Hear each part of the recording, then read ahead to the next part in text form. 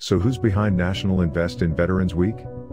National Invest in Veterans Week co-founder Drayton Florence is a former star in the National Football League.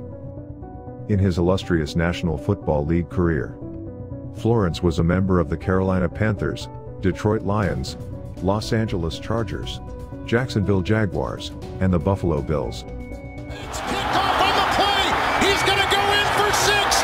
Drayton Florence. Florence also attended Tuskegee University and was inducted into the prestigious Tuskegee University Hall of Fame in 2014. After playing 11 seasons in the National Football League, Florence completed his college degree at the University of North Florida with a master's in sport management.